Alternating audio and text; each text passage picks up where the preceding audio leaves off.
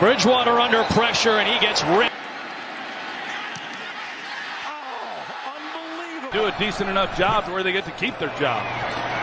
Boyle is stripped to the ball and able to get back on top. 37, a fake, and the backup quarterback Chase Daniel throws to Jimmy Graham, makes a move in the flat, and he's very close. And it's intercepted. Jason Pierre-Paul for the Buccaneers. Should end the first quarter with this, and it's Hightower losing it last year, just 3 of 11. 0 for 1 here today as Hightower goes backward and Jason. 2 minutes left in the third. Romo's going to get sacked at the. After Laurinaitis' 14th tackle, the Rams have a life.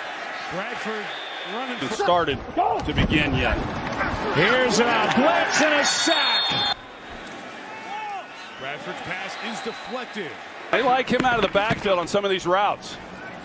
Foles in trouble, ball's out. Bears able to. He is.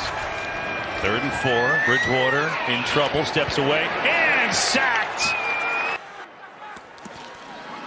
Now it's Jones. He starts to slip as he tries. Here he is again.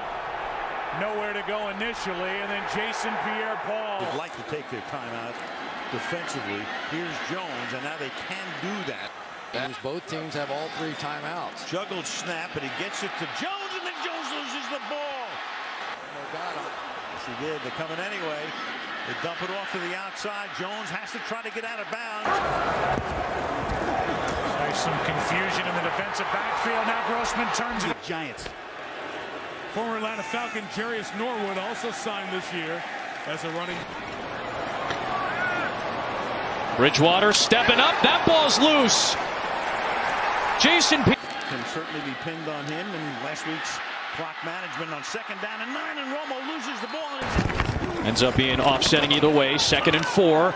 More pressure on Rippon. Shoulder injury. Here's a fake blitz again. Bridgewater steps up in trouble, throws, and it's intercepted by Pierre-Paul, who failed to capitalize. Just a 4-man rush. Ball is out. Picked up by. Empty backfield behind him. Grossman is sacked, and it's Jason Pierre.